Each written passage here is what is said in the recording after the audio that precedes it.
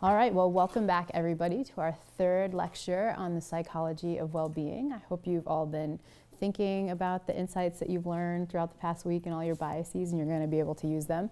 This week we're going to have some actual concrete intentional strategies that you guys can use, and so you're going to have lots of homework this week, so be prepared. But just to kind of go through, again, just a reminder of where we were. First lecture we went through all these misconceptions about happiness, these things that we think make us happy but we don't. Last week we talked about why our expectations are so bad. We did a little bit of a swap on the third one here, because today what I realize is that part of the stuff that's going to make us happy is actually finding ways to overcome our biases. And so this is going to be the first week where you're getting concrete strategies of like actually making yourself happy. But the real shocking stuff that makes you happy is going to come next week. And I keep switching around, but we'll keep you on your toes. But just a reminder of homework from last time. You guys were supposed to go through and find your strengths, all your signature strengths. Anybody want to yell out a couple of the strengths you learned about, your top couple strengths? Gratitude. Others? I think it was like being loved or like accepting love. Oh, that's good. Lovability, yeah. Other ones? Spirituality. Spirituality, cool. Anybody get prudence? Humility? So, just to go back to our review. We started in the beginning with all this stuff that we think of as our goals that make us happy, and we said most of these don't make us as happy as we think. And we inserted this new term of miswanting, this idea that we don't want we're wanting the wrong stuff, and we are sort of miswanting stuff that we don't necessarily think is going to make us happy or that doesn't make us as happy as we think, and we're not wanting all the good stuff. And so we asked last time, why does this miswanting occur? Why are our minds so messed up? We said, indeed, our minds are messed up. There are all these annoying features that seem to be leading us astray. And we went through a couple of these different ones. We said our minds have these intuitions that are often really, really wrong. We have to fight against that. We saw that our minds are not thinking in terms of absolutes. They're judging relative to these reference points, and that messes us up a lot because we're often comparing against reference points that aren't good. We also learned that our mind has this really terrible tendency to get used to stuff. And in fact, there's this corollary that we don't even realize that our minds do this, but it does this all the time. That means that the stuff that starts out as being good stops being good really soon because we kind of get used to it. And so we ended last time with this question of like, how can we overcome these annoying features? What strategies can we use to do this? And that is what we're going to reveal and talk about today, how we can overcome these annoying features or these cognitive biases. And we're going to do that in a particular way, which is we're going to use a set of strategies that we can intentionally use to overcome our biases. And I'm putting that word intentionally kind of in bold and in color, in part because this is the part that really matters. Our minds are naturally not going to want to use any of these strategies. These are the things that we need to do effortfully and intentionally to make things better. And we're kind of hearkening back to the quote that we started with in our first lecture, in this How of Happiness lecture by Sonia Lubomirsky, who sort of talked about how we have this pie chart of the things we can intentionally control. And she notes that we have this, with these intentional, effortful activities, we can have a powerful effect of how happy we are, even much more so than our genetics or much more so than our circumstances. But it's these things, intentional, effortful, they're not going to be habits immediately. We're going to have to work to get them to be that, right? And so with that, we sort of jump into these strategies that you're going to intentionally use. And as I said at the beginning, this is going to be your homework. You're to be thinking about these things really in terms of habits that you can implement this week and which ones will actually work for you. But we're going to kind of go backwards through strategies that help the biases from the reverse direction. And if you recall, the main thing we were focused on at the end last time was this idea that we get used to stuff and that sucks because we get used to the stuff that's really good in our lives and we want to kind of feel it being new and so on. And so how can we, in some sense, get over getting used to stuff, overcome this horrible thing of hedonic adaptation, this idea that like we are happy at first when we get something, but that happiness goes away.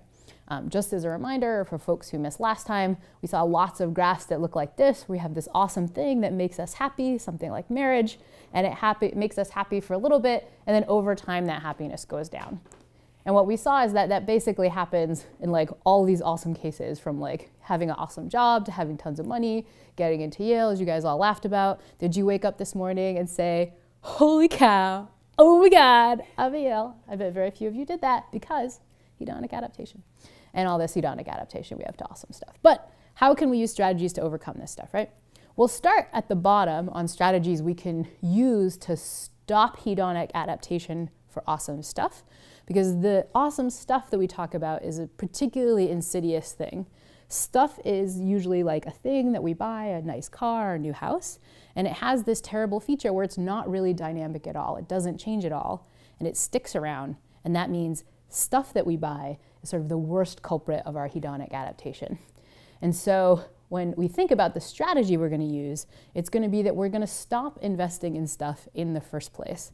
From now on, as you think about the kinds of things you can do to make yourselves happy, think about not investing in awesome stuff as much. Why? Well, as we were saying, first of all, it doesn't make us as happy as we think. We think the new house is going to make us super, super happy, but in practice it doesn't. And it doesn't in part because it sticks around. It's the same house day in and day out, and we kind of just get used to it. Same thing with all the other awesome stuff we have, awesome cars and so on. They end up sticking around, and that means we get bored with them. And there's a wonderful quip by the psychologist Dan Gilbert, who you heard about last time. It's part of us believe that the new car is better because it lasts longer. But in fact, that's the worst thing about the new car. It will stay around to disappoint you. This is the problem with stuff that sticks around. We get used to it. And so the new car, it hangs out. We stop paying attention to it. Like the longer it lasts, in some sense, the more time we have to get used to it, which is sort of boring. And so the first strategy we're going to think of, and this is for thinking about new things in your life, is don't invest in stuff. Invest instead in things that are not going to stick around, namely experiences. What do I mean about experiences? But just like anything you could pay money to that gives you happiness, that's not a thing, that's like something you experience. So going on vacation, or spending some time at an awesome art gallery, or going to Europe to check out the wonderful paintings there, or going to a concert, even something short like going out to eat or enjoying sort of a delicious dessert. Those are the kinds of things that are experiences, and they're not going to stick around. You're not going to have time to adapt to them. And Dan Gilbert also quips about this. He notes, a new car sticks around to disappoint you, but a trip to Europe is over. It evaporates. It has the good sense to go away and leave you with nothing but your wonderful memory. And it seems like our intuition is like, well, why would we want to invest in an awesome vacation? We could get a car. That car is going to stick around and be useful to us in the future. But again, this is a spot where our minds are kind of giving us the wrong feedback. We actually get more happiness than we expect out of experiences. Like the fact that the vacation is only a week long is a good thing. Like the fact that you can't be in this room looking at this art for very long means you don't have time to get used to it. Same thing with a concert. I think the longest concert I went to was 3 hours, and that was good. If it lasted any longer, it'd be terrible. Same thing with like, a delicious glass of wine. Some of you want it to keep going, but if it kept going, that would be bad. You actually want stuff that goes away. And so that's the intuition, that experiences should make us happier because they go away. But is this really true? Are people who invest in experiences actually happier? Like, is it the case that people who buy more of these are happier than people who buy more of that? Right? And for individual people, if you were to invest in experiences over stuff, would you feel happier? Well, this is what Leif Van Boven and Tom Gilovich studied. They actually had people come in and say, think about an experiential or a material purchase you made that's over $100. So you can think about this, and specifically something you bought to make you happy, not something like, not some textbook that you had to buy because you had to. Like, think of something that you've ever spent that like actually you got to be happy, right? It says, when you think about this, how happy does it make you? Just like very simply, like, does it make you not at all happy or very much? And they asked other things like, how good of an investment was it, and so on. And so here's what they find, is that when you think about how happy it makes you, how happy does it make you? Well, you get higher ratings for just thinking about the experiential purchase. Does it contribute to your happiness now? Like, even like still, when you think back to it, does it contribute? Yes, these numbers are bigger for experiences. And also, like, was it money well spent in retrospect? Like, did you actually think it was a better use of your money? And what you find is that yes, it was. So all these measures of happiness, both at the time and retrospectively, you think of experiences as better.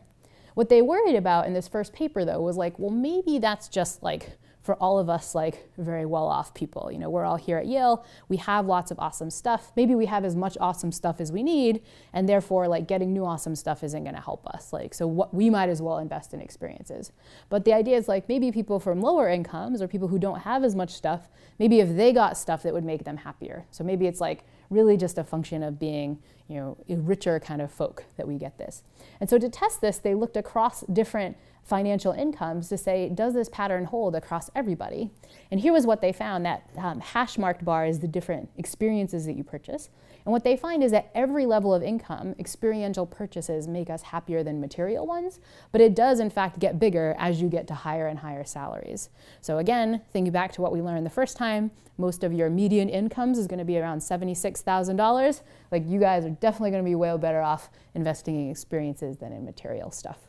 And so it does seem like investing in experiences is good, but there's a couple other ways that investing in experiences allow us to get over our hedonic adaptation. And one of these is that when we're thinking about purchasing different experiences, so when you're like sitting at your computer doing your problem set and you're thinking about your spring break vacation, that can actually make you very happy, right? And so researchers hypothesize that maybe this is another way that experiences help us, is that even before we have the experience, the anticipation of it, thinking about it, actually gives us a little happiness boost. Is this really true? Well, this is what Kumar and colleagues tried to look at. They had people think about some experiential or material purchase you plan to make soon. So you could say, think about the next kind of big purchase you're going to make, either a thing or like some sort of experience that you plan to have. And you say, how does the anticipation of this purchase make you feel? And they said, are you feeling kind of happier, like you're feeling more excited? Or is the kind of feeling of anticipation bad? Is it more like impatience? And then they also very explicitly had people rate whether it's pleasant or unpleasant. And so what do you find? Well, what they found is that if you look at the excitement levels, they're higher for experience than material, so it's more like excitement and less like kind of impatience to get it. And if you look at the pleasantness, it's almost like 2.5 times as pleasant to think about the fact that you're going to go on this cool ski trip or the fact that you're going to go to this awesome concert than it is that you're going to buy a new pair of shoes or a nice Canada Goose jacket or something like that. Thinking about these experiential purchases makes us really happy. Finally, it seems like we really look forward to these experiential purchases in a way that we might not. And just the fact that you're a person that tends to do that tends to think about your future experiential purchases, that might make you happier than tending to be a materialistic person that tends to think about your next material purchases. And to test this, they use this cool technique that we'll see a few times in this course, which is called experience sampling. Basically what they do is they get people's cell phone number and they give them a little app, and that every once in a while throughout the day, they'll like send them a little blip that says check in and answer these questions. And usually they'll just ask something simple like, how happy are you feeling right now on a scale of 1 to 100? And this lets them tag, okay, what are the kinds of things you're doing in your day? Just a random day that let you think in terms of what's making you happy. And so if you said, you give your happiness rating and then they ask you this question, hey, what were you thinking about? And you can go through, I was thinking about lunch, I was thinking about this stuff. Some people, just by chance, will be thinking about a future purchase. And they say, oh, that's great, now you're in our sample. And they say, was it causing you to experience excitement or impatience? Was it causing you to be pleasant or unpleasant? And then they tag what the purchase was. Was it a material purchase or an experiential purchase? And so here's what we find sort of mapping across these mean happiness ratings. That bar at the top is how happy you are. And what you find is when I ping you and I say, how happy are you? If you happen to be thinking about an experiential purchase, if you're thinking about the ski trip that's coming up, you are just necessarily happier than if you happen to be thinking about a material purchase that you were thinking of. And this is sort of coded for how much that purchase cost. So already we're seeing this happiness effect. But we see that that's because of two different things. One is that experiential purchases are making us feel more excited and less impatient. It's kind of like if you just bought this new set of shoes, you kind of want it to come in, you like putting on Amazon Prime, you're like, when is this going to get here? It feels really impatient. But in the context of experiential purchases, we're feeling excited. And then same thing about pleasantness. They just feel better to wait for these experiential things than not. The sad thing, though, is that this phenomena, which seems to be pretty robust across a couple studies, that we like waiting for experiential purchases and that we're going to like them better, is another thing that falls prey to this thing that our mind delivers to us, intuitions that are just wrong, because we don't actually believe that this is the case. And this is what a set of other researchers looked at. They said, these findings feel wrong to me. Let's check and see if this is really the case. And they had people make predictions, like think about an experiential purchase or a material purchase that you're about to make, and do you think your money is going to be well spent? You have to forecast that, and then they come back and ask you later, how was it? And so if you're thinking about a forecast before you buy something, you have the intuition that probably some of you are having when I'm telling you these data, which is like, yeah, those studies are all well and good, but that's not what I feel about my purchases. In fact, people are forecasting that they're going to be about half as happy with an experiential purchase as a material purchase. They forecast that they're going to think it was half as good money less spent.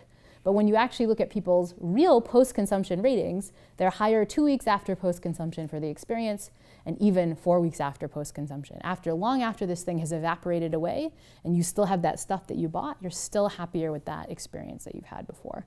But again, we don't seem to realize it. And so with that, we can say one strategy already that all of you should adopt moving forward for all your future purchases to make you happy, which is that because you don't adapt to experiences, they're gonna make you happier than stuff will. Even if your intuition is telling you otherwise, that's just wrong. Really, you're gonna be happier thinking about experiences. So as you think about how you're gonna treat yourself by buying yourself stuff, switch it around. Think of a cool thing to do, ski trip and so on. Think of free things to do that are experiences, and then you save money on top of it. Anyway, great individual strategy to get you going. But that works for, and so it's actually worth noting that experiences are better than stuff, not just because you don't adapt to them. They're actually better for other reasons too, which makes this one of the most powerful techniques you're gonna learn about in this course. One of the reasons they're better than stuff is that when you tell people about your experiences, it's just way more fun for everybody else than when you tell people about your stuff, right? So imagine like you hear about somebody's cool ski trip. That's actually fun. But when you hear about somebody's new Canada Goose jacket and how warm it's making them, that's just like boring and it kind of sucks. And it turns out that this is one of the reasons that experiential purchases are better, is that it helps other people resonate with you. To test this, Leif Van Voven and colleagues actually did this study where they had friends rate hearing about other people's experiential or material purchases. And if you had them rate your overall impression of that person, that is higher after talking about experiences than material stuff. If you have other friends rate how psychologically well-adjusted are you, you get people to think you're much more psychologically well-adjusted if you invest in experiences than material things. And here's one of my favorite slides you'll see today. This is a list of the adjectives that people spontaneously talk about after their friends told them about a material purchase or an experiential purchase.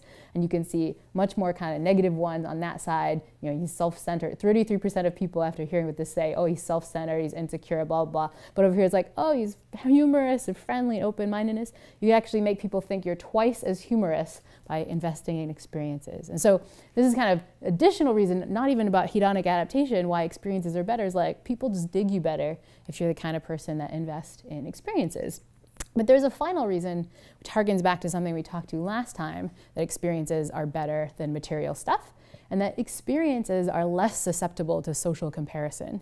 It's harder to compare your ski trip versus somebody else's ski trip. It's much easier to compare your car versus somebody else's car. And that means that if we're the type of people who invest in experiences, we're less susceptible to social comparison. And we know this from a cool study by Howell and Hill, who actually did the normal things, talk about an experience or a material purchase you just made, and do all these ratings for it about your happiness.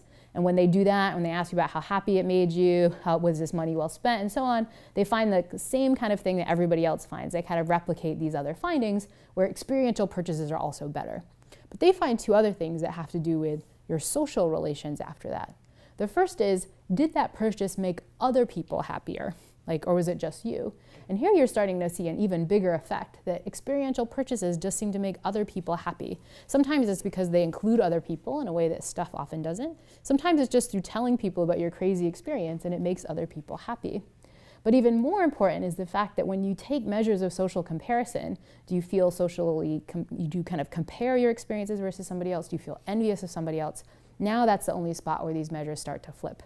And so you're just less likely to socially compare your experiences with others. And that means one of those annoying features of your mind that's constantly making you feel less good about what you have isn't in operation for experiences in the same way it is for stuff. And so all these things suggest that the first strategy you can do to kind of make yourself happier is to invest in experiences rather than stuff. If you move forward with all your purchases into the future doing that, you're going to be better off.